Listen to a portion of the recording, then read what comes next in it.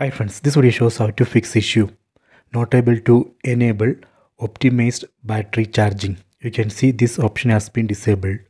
I will show you how to enable it. Please don't forget to subscribe this channel. Please like and share the video.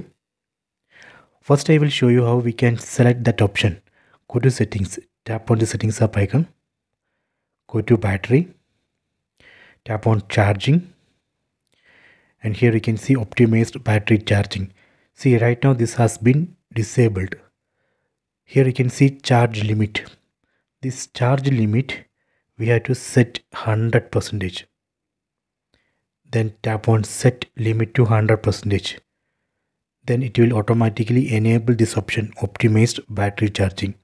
Now we can enable or disable this optimized battery charging. See, if we enable this optimized battery charging, phone will stop charging when it reaches 80%. Remaining 20% phone will charge very slowly, so that will increase the lifespan of the battery. So we get very healthy battery if we enable this optimized battery charging option. So this way we can enable or disable it.